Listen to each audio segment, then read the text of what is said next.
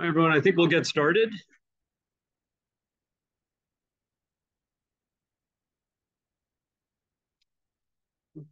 We haven't done a hybrid or in-person rounds in quite a while, so forgot the quieting of the room moment. So this is hybrid. We have a lot of people online, and we actually have quite a few people in the room too. So this is great.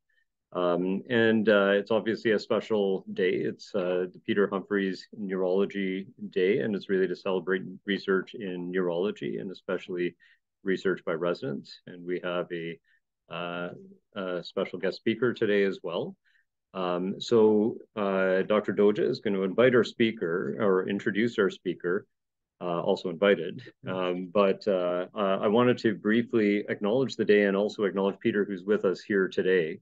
I realize I kind of grew up with Peter as a role model, someone you aspire to be like and probably never were going to quite be like, and extremely respected internationally and really around Canada. You say Peter's name anywhere, and immediately the immediate understanding of the respected clinician scientist and investigator was immediately understood by anyone in the pediatric community. And this isn't a eulogy, this is true. Anywhere I went, that was the reaction whenever Peter came up in conversation, because either something he taught or something he did or something he was going to do. I have a bio for Peter. I'm going to quickly read through it because it's, as I was just reflecting, it's already abbreviated and it's all true and it's somewhat long. So I didn't want to take too much from the session. And then at the end, I'll just get Peter to come and wave to the people online so that they can see him too. So Peter, as I said, is one of the most respected pediatric neurologists in Canada. His professionalism, humility, dedication to teaching, and compassion for his patients make him an exemplary role model for all pediatric neurologists. He graduated from medical school at McGill University in 1966, receiving the Holmes Gold Medal for Excellence. He trained in pediatrics at Boston Children's, Harvard University, and St. Mary's Hospital in London. He completed his neurology training at the MNI in 1973. I was born at the Jewish in 1970, kind of down the road. So it gives you that kind of length and depth of his career. Before joining Montreal Children's Hospital as staff from 1973 to 79. He then founded the Division of Neurology at CHEO in 1979 as the sole neurologist and one of the founding members of CHEO. He has trained numerous neurologists and continues to train post-retirement. He was just mentioning that he's still doing weekly neuroanatomy sessions with pediatric neurology residents. He was the perfect example of a professor when he conducted bedside neurology professor rounds. His dedication to teaching is reinforced by the publication of his textbook, The Integrated Nervous System, a Systematic Diagnostic Approach. His lifelong learning philosophy lives on through the annual Peter Humphreys Neurosciences Day at CHEO. So that's why we're here today. I got to finish this. Clinically, Dr. Humphreys truly believed in family and patient-centered care and delivered care in a thoughtful and professional manner. His passion for clinical excellence and recognition of an unmet need led to the establishment of the Rett Syndrome Clinic at CHEO, seeing patients from childhood to adulthood. This has led to multiple contributions to the Rett syndrome world, both from an advocacy and research perspective. As recognition of his work, he received an Award of Merit from the Ontario Rett Syndrome Association in 2010. Aside from teaching in clinical excellence, Peter's love for research was evident by his numerous clinical and basic science publications in the fields of Rett syndrome and cortical malformations. Most importantly, one cannot forget his role both as a loving and supporting husband and father to his children. Dr. Humphreys has been a mentor and role model to all who have crossed his path, and this was the write-up when he was awarded the 2021 CACN Henry Dunn Lifetime Achievement Award. So again, I don't think I could have taken anything out of that. We're here to recognize Peter and all the work he's done and also look to the future with the work that is being done now and coming. So Peter, if I could get you just to come and say hi to everyone online. Good morning, everybody. I can see your names. It's my pleasure to be here. I look forward to hearing Dr. Boss. Thank you.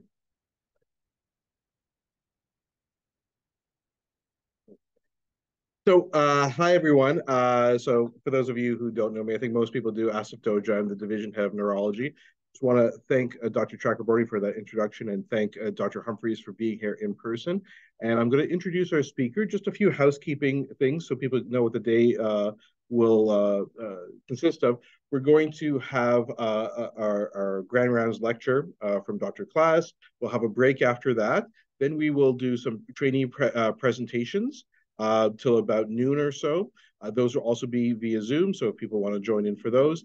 And then in the afternoon, this is mainly for trainees, not just in neonatology and neurology, but all trainees at CHEO are invited to hear some interesting cases that we're going to present to Dr. Glass and have a discussion about those in the afternoon. And we'll wrap up by about 2:45 or so.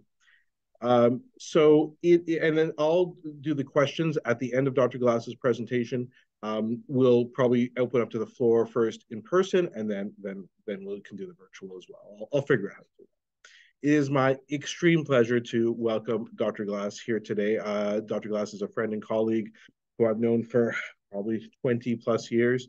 Dr. Glass, she is currently in San Francisco, but she is Canadian, from Montreal originally, trained in Calgary, and then did a neonatal neurology fellowship at UCSF. So she's currently a professor of neurology, pediatrics, epidemiology, and biostatistics at the University of California in San Francisco. She's a neonatal neurologist and a founding co-director of the UCSF Benioff Children's Hospital Neurointensive Care Nursery, and the director of neonatal critical care services at UCSF Benioff Children's Hospital.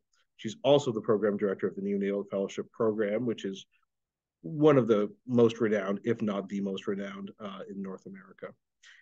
Dr. Glass specializes in brain-focused care for children and with neurological conditions diagnosed in the newborn period, including HIE, stroke, and seizures. Today, Dr. Glass is going to be speaking about neonatal seizures. She is a world expert, if not the world expert on neonatal seizures. So I'm very pleased to welcome, as I mentioned, my colleague and friend, Dr. Glass, here today.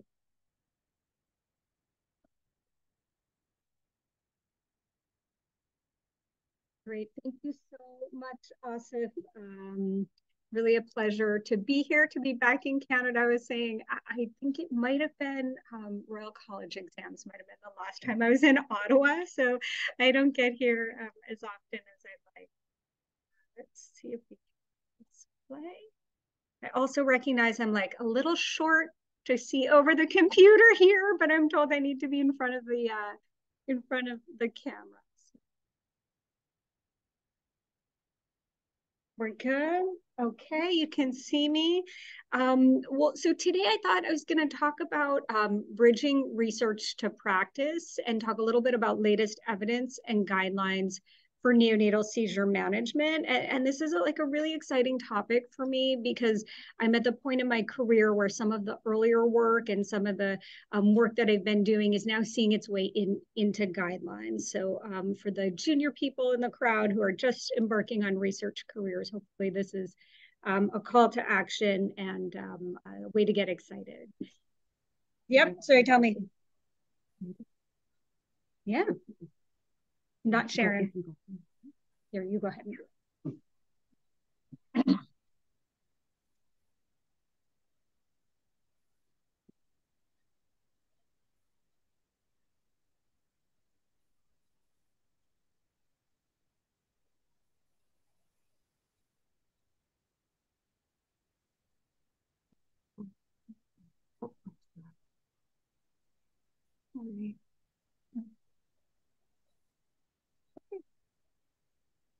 Great, you haven't missed anything yet. Oh yeah.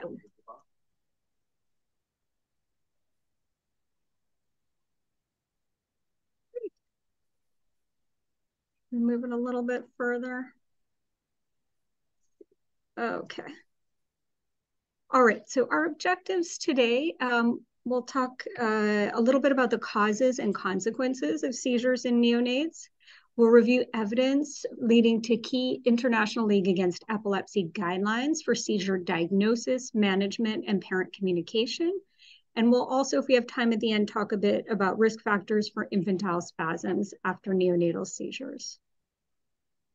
But first, let's kind of set our brains to who we're thinking about here.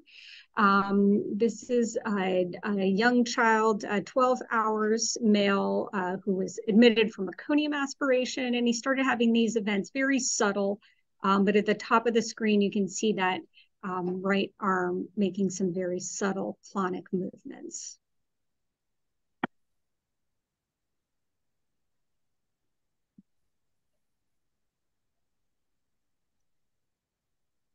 You guys know, let me see, I'm just gonna see if I can remove this.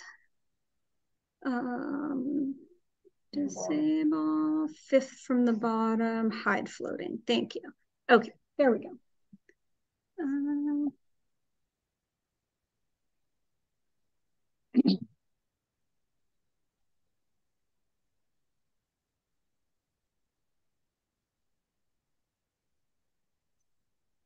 There we go. Okay, so those left-sided seizures were in fact confirmed on EEG. The EEG background was normal between the seizures. The baby was treated with phenobarbital, first 20, then 10 milligrams per kilo, and the seizure stopped within 6 hours. As some of you might have guessed, the MRI confirmed a left MCA territory stroke. So why do I study seizures? What brings me to this, this clinical condition? And so I'll go through a few slides telling you why. So the first is just how very common they are. So this is seizure incidence across the lifespan. And as you can see, neonates are right up there at the highest incidence. And this is 1 to 4 per 1,000 live births. Also, seizures often reflect underlying brain injury. Here are some of the most common causes of seizures in newborns, starting at the left, HIE with that basal ganglia injury that you can see there, stroke here in the left middle cerebral artery territory, the intracranial hemorrhage that shows up in that right temporal lobe, and then on the far right is infection. This was a herpes encephalitis. And in fact, it turns out that about 70% of seizures in newborns are provoked by an acute brain injury. And we call those acute provoked or acute symptomatic seizures. And that's mostly what I'll be talking about today. Children with acute provoked seizures are also at high risk for adverse outcomes. These are a case series from UCSF. More than a quarter died. 21% had cerebral palsy.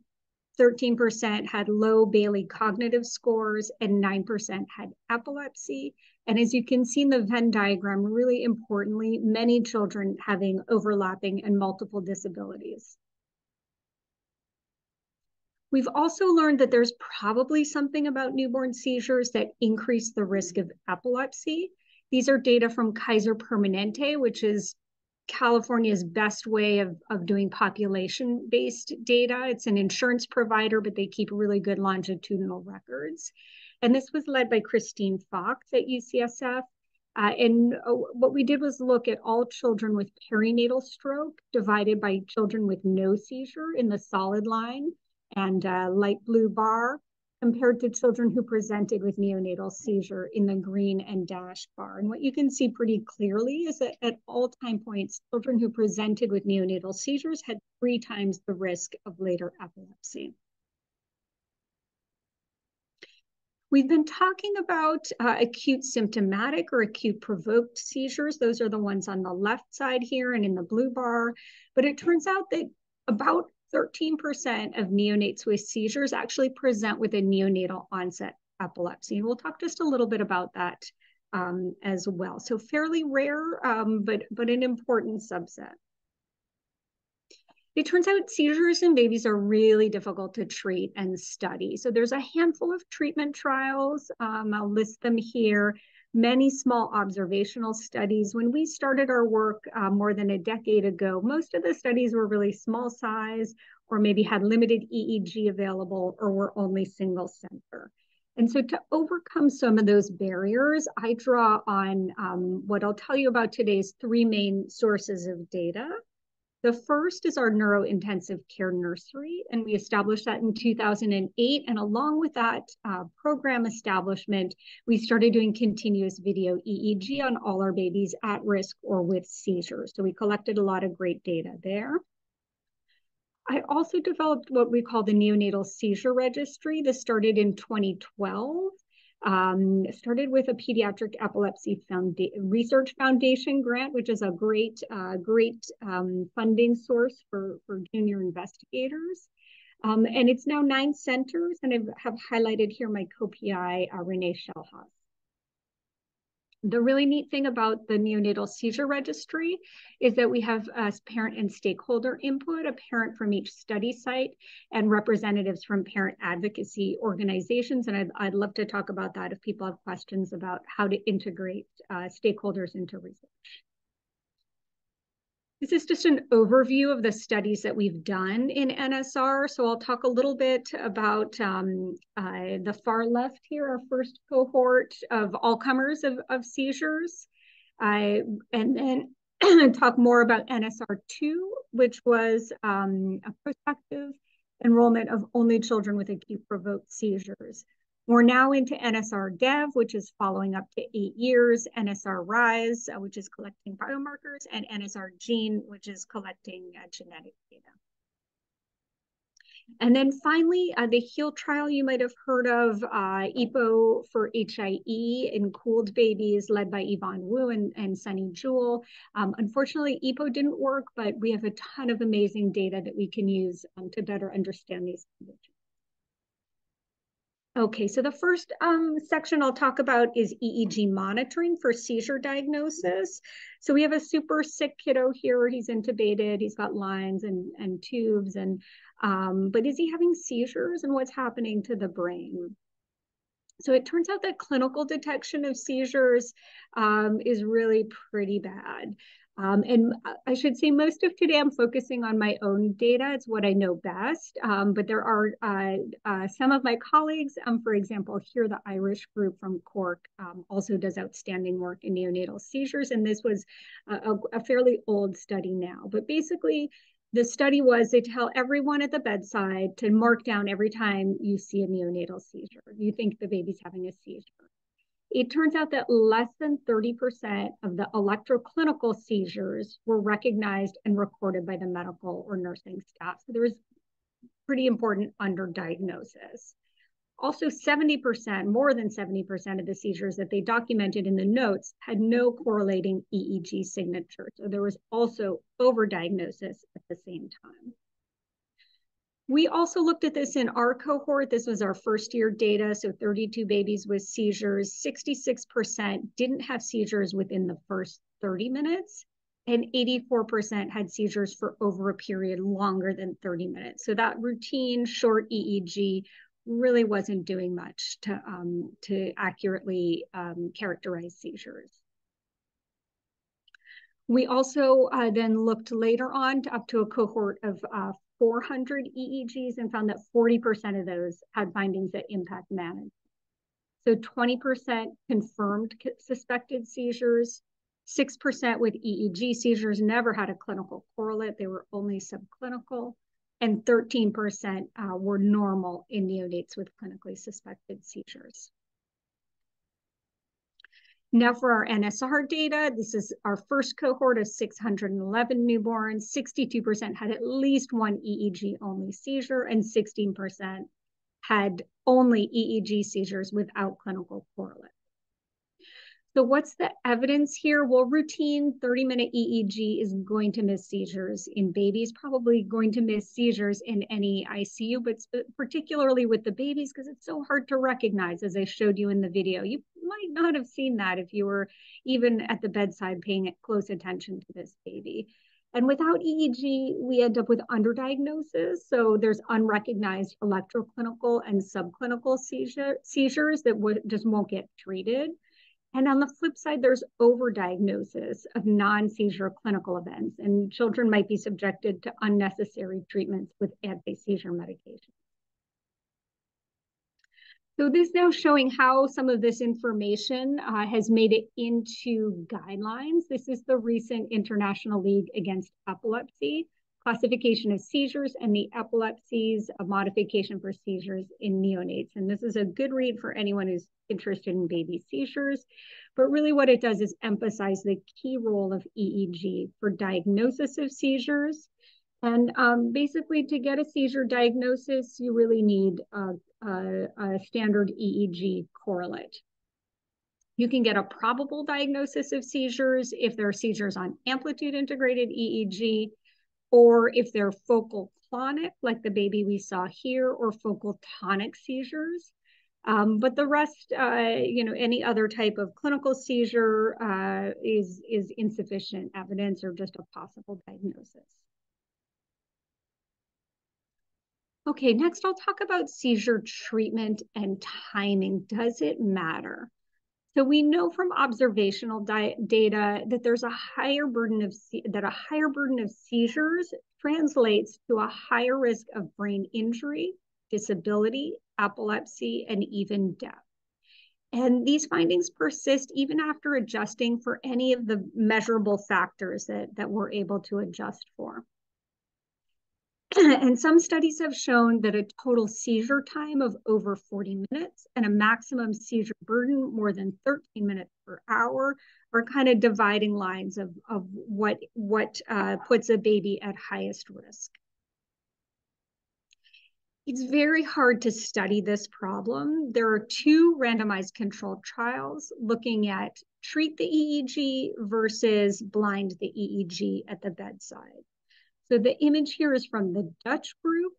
There's also an American study. It turns out when you ask a parent to have an important diagnostic study blinded, they're not so keen to enroll their baby in a trial. So both of these trials closed just because they weren't getting enough babies. But what they found was that there was a lower seizure burden in the treated group, and also that higher seizure burden was associated with worse MRI or worse Bayley scores. What they didn't do was be able to really compare between the two groups as you would do in a randomized controlled trial because of small treatment sizes. So I think it's going to be really hard to answer this question. Folks have looked at timing of treatment. Does it matter how fast we treat the baby? This is from the Irish group.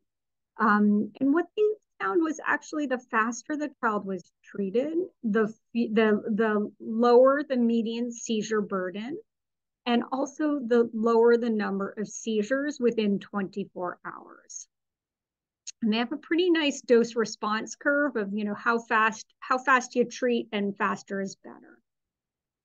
We tried to look at this in the neonatal seizure registry. This was led by my colleague, Courtney Wusthoff, and she took a bit of a different approach. She's looking now at treatment success or treatment response, and divided the group into those who had a screening EEG, so that were monitored because of encephalopathy or risk of seizures, compared to those who had a confirmatory EEG, so suspected seizures clinically. And found that the screening EEG, there was a higher rate of treatment success, again, suggesting somehow that the EEG is on and we're getting to those seizures faster. She then tried to explore this question in the HEAL data, and this is led again by Courtney Wusthoff and Adam Numis, and looked at 3 different ways of measuring treatment success, looking at time to treatment, total seizures before treatment, and maximum hourly seizure burden. And I put the answer in the title. It turns out that time to treatment wasn't a factor in this group. In fact, those that were treated faster were less likely to respond. And probably that has something to do with seizure burden, but we don't know. Total seizure duration also wasn't significantly different. But this maximum hourly seizure burden was significant. So the higher the maximum hourly seizure burden, the more seizures a baby was having back to back, the less likely they were to respond to treatment. So what's the evidence here? As neurologists, we always say time is brain, and here time seizing, we think, is brain. So higher seizure burden definitely associated with worse outcome. So it probably makes sense to treat seizures quickly, and particularly before the neonate reaches a high maximum hourly seizure burden. But more studies are definitely needed to understand the association between treatment and outcome. This comes now from the treatment of seizures in the neonate guidelines and consensus-based recommendations, again, from the International League Against Epilepsy, another really good read, a recent document. And here the consensus-based recommendations are that treating neonatal seizures, including EEG only, to achieve a lower seizure burden may be associated with improved outcomes. What are some of the things we've done and are doing to help reduce the time to treatment? These are QI data from my colleague Katie Kramer when she was a fellow. We looked at implementation of a Seizure RX button. So this was a hospital-wide implementation of a button you could press to call pharmacy to the bedside anytime seizures are being treated in the ICU. It wasn't super well adopted in the nursery because the nurses felt like they were better. They know what to do. They know how to treat. They can go to the Pyxis. They can get it done.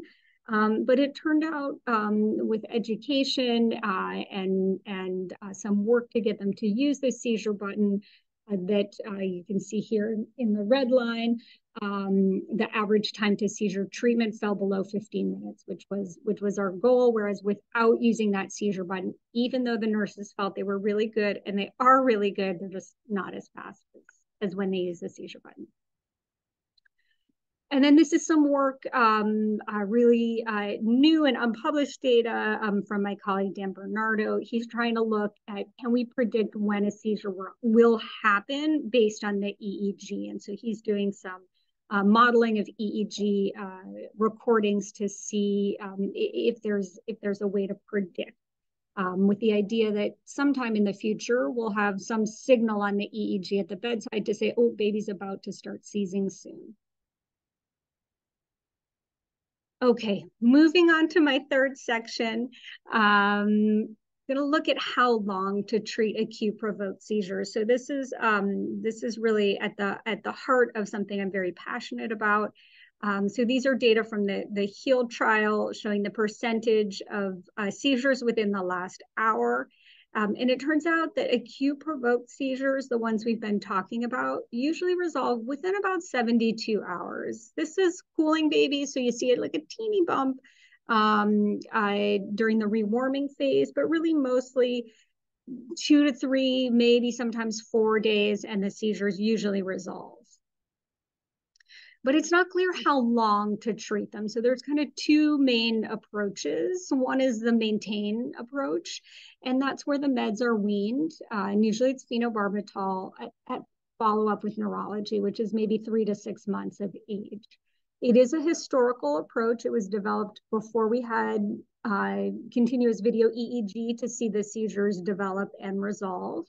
And it's also an approach that started before we had MRI to know exactly the diagnosis and cause of seizures, and before there was genetic testing to know if maybe the baby had a genetic epilepsy. But increasingly, there's concerns about prolonged phenobarbital use. Do we really need that much medicine for these babies? So more recently, in the last couple decades, there's been an approach to discontinue anti-seizure medicines, and that's to stop the meds after resolution of acute seizures. And this was shown safe in many small studies, but a randomized controlled trial failed due to low enrollment. And when we looked at our preliminary data, it turned out about 3/4 were in the maintain group and 1/4 in the discontinue. But what was the difference? Why were some maintained and some continued? Well, there were some things like seizure burden and type of injury, but really the best predictor was study center. And I showed you the centers. So for those of you who aren't familiar, they're all large quaternary care. We've got CHOP, we've got UCSF, we've got Boston Children's. But this range of how they dealt with this similar medical condition was very different. So 4% were maintained at one site and 91% were maintained on meds at another site. So seeing this, we had a failed trial, but we have this great practice variability. We wanted to take advantage of that to try to answer the question. We started with the hypothesis that there was no harmful effect of early medication discontinuation, and this came from the preliminary data that I mentioned. So we did a comparative effectiveness study. So this is where children were prospectively enrolled at 9 sites across the US. Again, we're all level 4 NICU, level 4 pediatric epilepsy, and all the sites follow ACNS guidelines for neonatal EEG, and that's really continuous video EEG monitoring in all children at risk for seizures and until at least 24 hours after the last seizure. We included any seizure onset less than 44 weeks post-menstrual age and any cause of acute provoked seizures. And again, these are the most common: HIE, ischemic strokes, and intracranial hemorrhages. We excluded any transient causes, so hyponatremia, for example. We excluded clinical events that were determined not to be seizures. We also excluded early onset epilepsies. I'll talk a bit more about that. And then obviously babies that didn't survive the neonatal admission. Our primary predictor was anti-seizure medications discontinued before discharge from the neonatal stay compared with those who were maintained at the time of discharge. We used the WIDEA as our outcome. This actually turns into an interesting story. This was a telephone questionnaire, and we had really amazing follow-up. Of course, years later, the pandemic came, and we realized like the more we can do telephone or online follow-up developmental assessments, really the better our outcomes and rates of follow-up we're going to get, and also probably better for equity. But so this is what we used. We also looked at epilepsy. Our analysis, this is important, was by propensity score. It's a tool that is used to reduce bias due to confounding, because you're going to say, well, of course, the babies that were sicker were more likely to be on meds and also more likely to develop epilepsy. So this is a statistical matching technique that uses observational data. So again, you can't know causality from observation. You need a randomized trial to know definitely that there's causation. But this helps estimate treatment effect by accounting for all those covariates that are going to predict the treatment. And it's used to help improve causal inference in non-randomized trials. And this is what it looks like. You have a population with varying characteristics. And we'll imagine here that the blue group stayed on meds and the light blue group came off meds.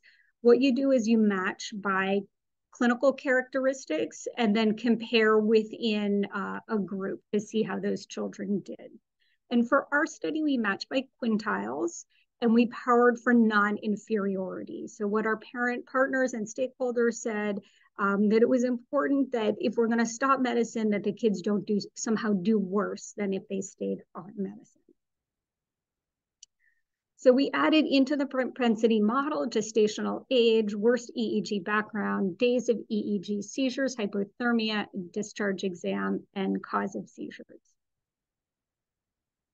And what we turned out was that 64% were maintained, so a little less than our preliminary data, but this was mostly phenobarbital monotherapy, a few kids on Keppra, and then some on polytherapy, but always included phenobarbital. And essentially, we found no harmful effect of early discontinuation of medication. These are the WIDEA scores, and both the maintained in purple and the discontinued in gray. And in every case, the discontinued did just a little bit better, and then even after adjusting for those propensity scores. We also looked at age of epilepsy onset, which was, again, similar between the groups. And importantly and interestingly, all the kids that had early onset, like less than 4 months, that time zone where you're thinking about stopping medicine, those were all the kids that were in the maintained group. So staying on medicine hadn't prevented their epilepsy, and a third of those kiddos had spasms. So what's the evidence? We feel like this is pretty compelling evidence to stop anti-seizure medicine after resolution of acute provoked seizures. And really what it boils down to is there's not a great rationale for continuing the anti-seizure maintenance. So there's no benefit on developmental outcome. We showed that pretty clearly. It prolongs exposure to potentially harmful medications. It doesn't delay the onset of epilepsy, and the earliest onset epilepsies occur in spite of seizure maintenance. And then finally, a third of those early epilepsies are infantile spasms. And we know phenobarb, Keppra, these are not first-line spasm medications. So we're not helping those kids by continuing medicine.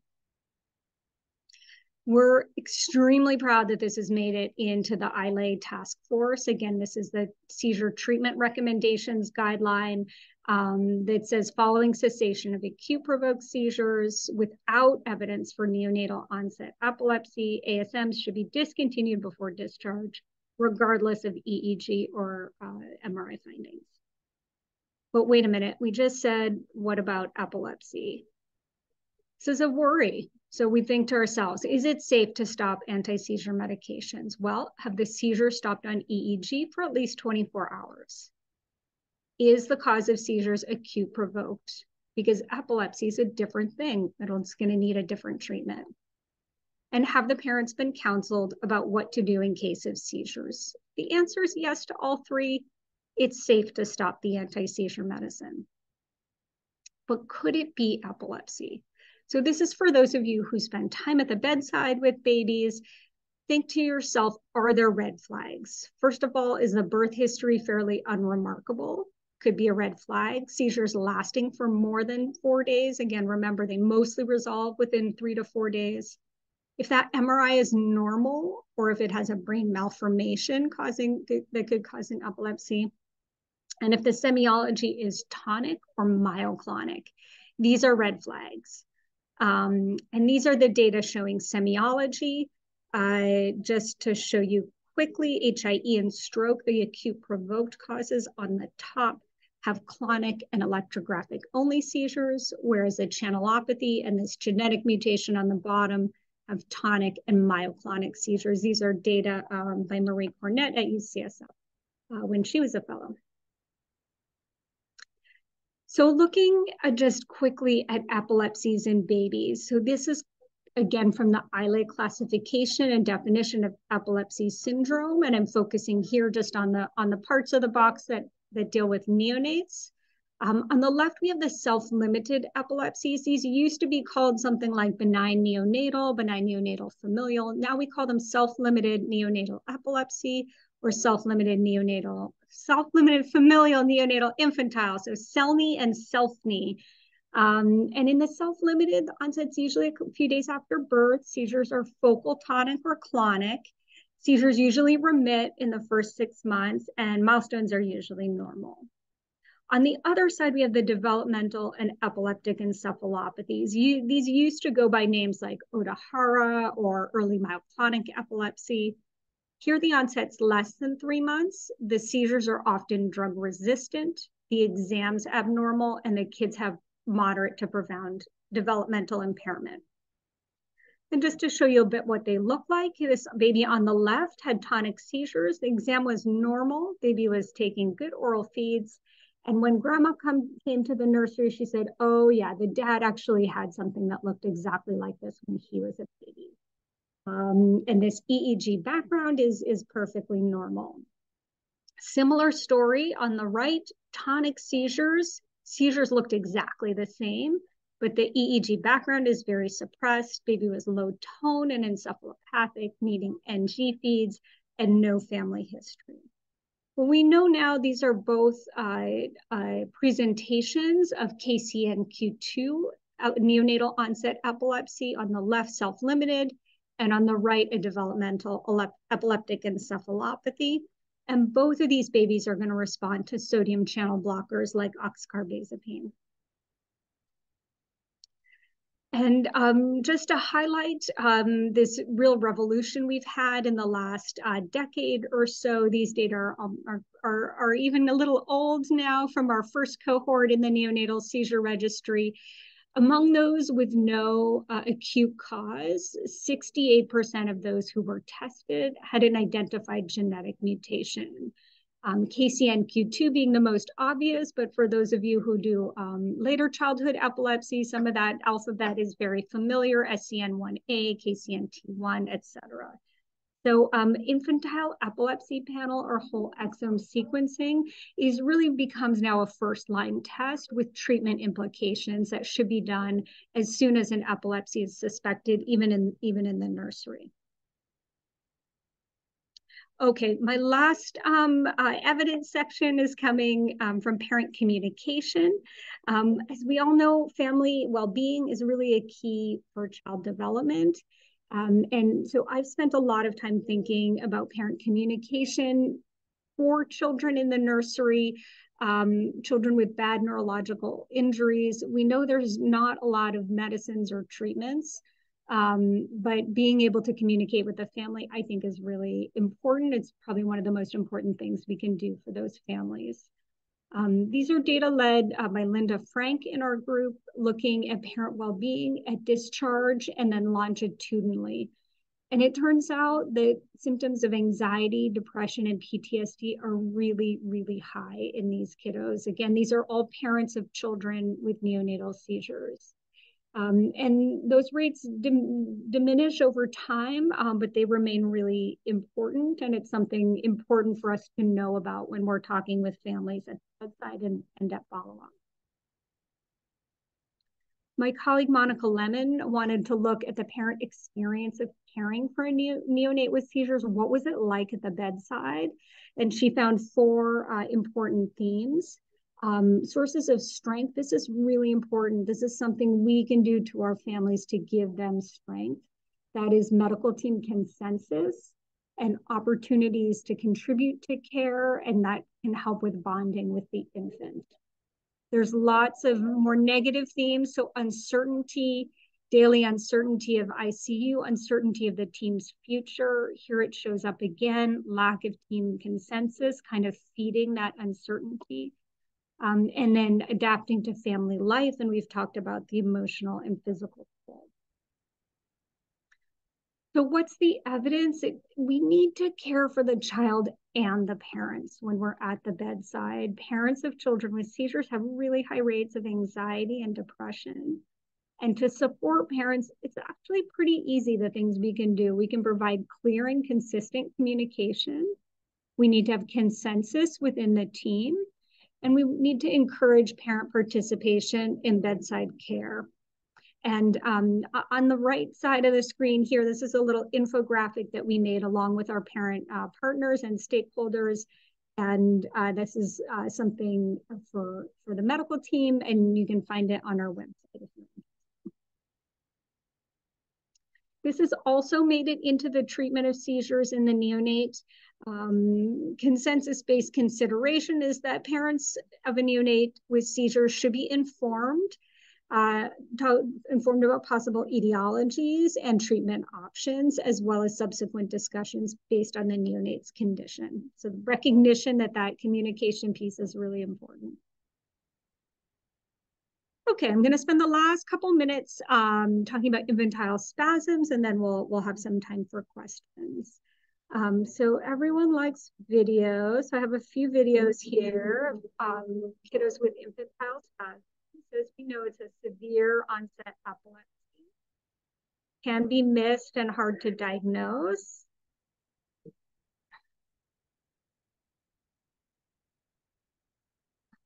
Here's another one. This poor little guy loses his passy every time he has a spasm.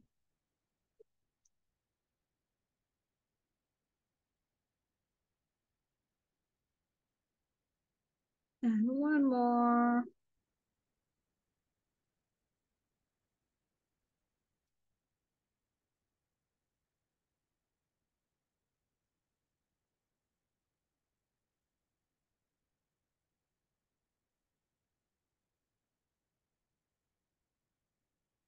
Okay, so looking at infantile spasms, now we're looking at the International League Against Epilepsy classification and definition. Before we had just the top of the 2 talk boxes for babies. Now we have the full box for each for babies and infants, neonates and infants. And infantile spasm syndrome falls under the developmental epileptic encephalopathies.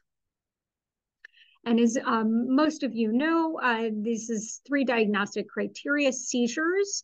And we saw a good mix of those in the videos. They could be flexor, extensor, or mixed, and they often occur in clusters. The interictal EEG is hypsarrhythmia or multifocal or focal epileptiform discharges. And age of onset by definition for infantile spasms is less than 24 months, but almost all of them happen by 12 months, usually around 6 months. Infantile spasms after acute provoked seizures, it was actually quite rare. In our data, it represented 4% of the neonatal seizure registry cohort, but a third of the children who developed epilepsy before 2 years. It's rare individually, but it turns out acute provoked causes account for about 25% of all causes of infantile spasms. So these are data from China. Half remain unknown, but next after that, acute structural causes are the first identified cause. So rare but important. Why is it important to recognize spasms as soon as possible? These are infants enrolled in the UKISS study, and what they found is the faster the kids were treated, the better they did on their Vineland score. So you want to recognize and adequately treat as quickly as possible. So we thought, well, wouldn't it be great to know which kids are at the highest risk of developing infantile spasms so we can counsel and we can keep a close eye on them. And so for this, we looked at 7 sites and we looked at potential predictors like EEG, MRI, and clinical factors. And then we developed some models to help answer that question. And we found 3 key risk factors. The first was a severely abnormal EEG or 3 or more days with EEG seizures. The second was deep gray or brainstem injury. And the third was abnormal tone on discharge exam. And it turns out in our data set, if you had none of the risk factors, none of those children developed infantile spasms. 1 or 2 was about the baseline rate of spasms, 4%. But children with all 3 risk factors had more than a 50% chance of developing infantile spasms. So what's the evidence? Infantile spasms can probably be predicted based on clinical factors. And how does this help our families? Well, it can be great for parent education and follow-up. So children with no risk factors, we can reassure and maybe be a little more hands-off.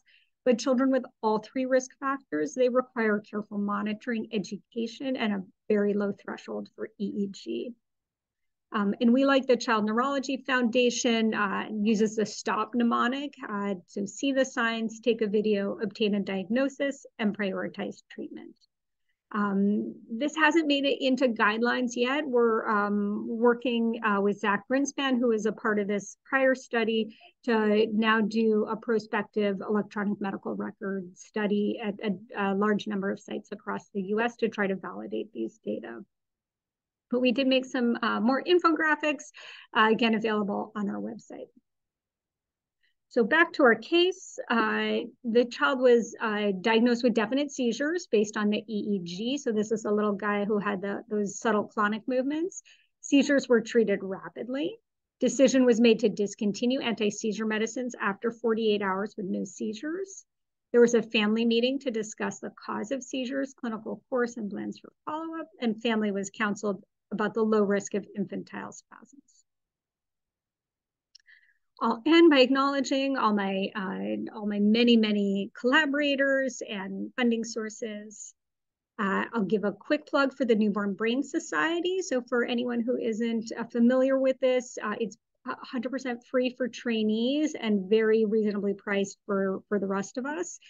Lots of really good online educational resources and weekly seminars. So please do check them out. And a meeting upcoming in Cork, Ireland for anyone who can go, happening next month. And I'll end there with just a few minutes for questions. And thank you all for being such a great audience online and in the room.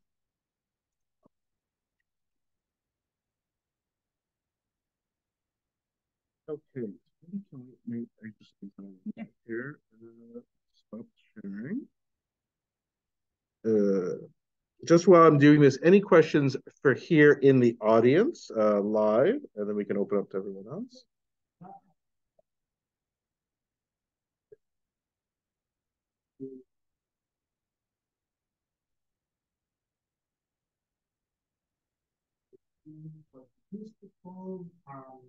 Like one neonatal seizure for starting neonatal seizures like bicycling, like, and we say, well, this is so stereotypical, and I can never come with a definite, well, they doesn't show correlation, therefore it's not elective in nature. Is there like a reference or like a finding?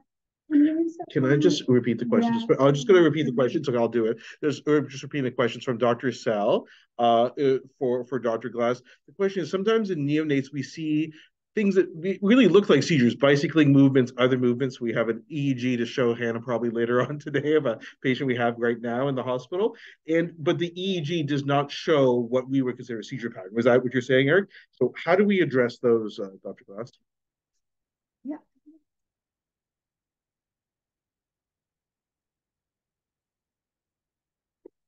Because we don't know what we're treating or why we're treating. Other questions for here? Okay, so I want to go for Lauren and then Katie.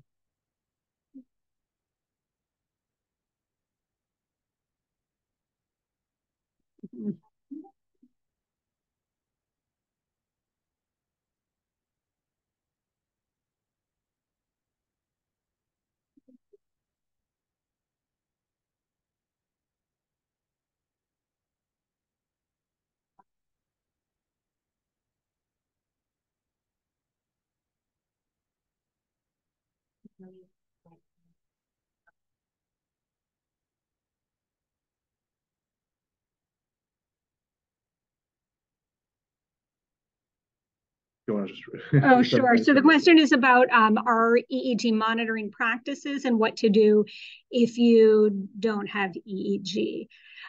So we monitor everyone for all of cooling and rewarming. So it's a big challenge. Not everyone has the resources. One thing that we do that is partly a workaround that could maybe be available with some fighting with your center is to have your own EEG machines that belong to the unit, and then to put on a modified montage when the baby comes in. So an amplitude integrated EEG. We use the same machine, same head box to put on the modified montage if the tech isn't available. And then when the tech comes, they'll apply the full montage around the amplitude integrated. And then we display amplitude integrated at the bedside for all babies that are on monitors, so that the bedside team has something to look at. We like using the same machine because then you're using the same tool, all the markings that the nurse does, all the markings the neurophys does, it's like they're talking to each other. But what do you do if you don't have monitoring? You can just do your best. If it's focal hemiclonic, probably it's a seizure, you go ahead and treat. If it's not stereotyped or not focal clonic or focal tonic, then probably you watch. And I think the important thing, like, again, this is where we get to that 3 to 6 months of treatment. Like, so what you gave phenobarb once and it, like, the baby didn't really need it. For me, the key is that then you do get the EEG on at some point, and you do that monitoring for, however long your center's able to. But if you monitor for a good period of time after and the baby's not having seizures, then sure, you've maybe given them a couple of days of meds that they didn't need, but at least now you're stopping it before they go home. So rather than 3 months or 6 months of unnecessary meds, you've only given them a few days, which is just the limitation of what your center is able to do. So does that help? Okay.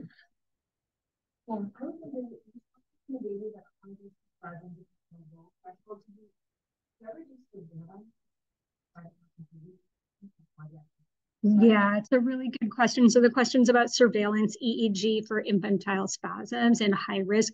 It's the next study, one of the next studies we want to do. So we know obviously in tuberous sclerosis, there's been a lot of work in this area doing surveillance EEG and treatment. We don't have good evidence. So yeah, so there's no evidence available. We do, a lot of these kids are very brain injured and are still in our units at 3 months or so. So we've started saying like, hey, let's check an EEG at 3 or 4 months in these babies since they're still in our hands. But I think it's a good question. I don't think it wouldn't be wrong to do it. So the question of the 3-month follow-up EEG, so we did actually look at that. And really, it's not helpful for predicting future epilepsy. So in your average child at low risk, there's probably no benefit to just doing a spot EEG. I think it used to, historically, it was like to decide whether or not to stop the medicine, which it didn't make great sense of why to do it in the first place. And it turns out that it's not super predictive of later epilepsy. Better just to wait and watch to see if the child develops it. But I do think there's probably a subset, and probably those kids that are at high risk for infantile spasms where it does actually make sense to do it. We just don't have good evidence yet. So, yeah. We'll open it up to the virtual audience. There may be something in the chat. We'll try and figure this out. The chat. Okay, here's a question for you, Hannah. Says it was amazing to see the development of a research with suggestive research questions regarding genomic testing. Who pays for it? I think is the question. Or have you figured out a way to get it covered? And of course, U.S. kind of different. But. I try to stay as far away from insurance policies and testing as possible. So we are now able to get whole exome from the nursery or panels. I think the evidence is quite good or very reasonable that it will affect management. So that helps us when getting insurance to pay. I think we also have various buckets of money from which to be able to pay for studies, but I don't know the details for logistics. I guess the best approach would be to work with the government to convince them that it's going to change practice management. You're going to tailor for epilepsy. It's very clear that you need to tailor your medicine to the epilepsy diagnosis. So for babies, phenobarbital, but for babies with epilepsy, there is tailored treatments. And so that's a management change that will happen in the nursery. The other argument is like all the stuff we used to do when I was a resident. We remember LPs for neurotransmitters and all these metabolic crazy giant workups that were, useless because the baby had KCNQ2 epilepsy. So that's more expensive than just running a whole genome, which is, the prices have come quite far down. So advocacy, I guess, is the answer. Okay, well, it looks like we're at time here. So I just want to thank Dr. Glass very much. It was an amazing presentation. And thanks everyone for attending both in person and virtually. And like I said, will there be a break now for half an hour? Then we'll resume with some trainee talks. And like we said in the afternoon, for all the trainees at CHEO, there'll be some neonatal neurology cases. Okay. Thanks again. Thank you.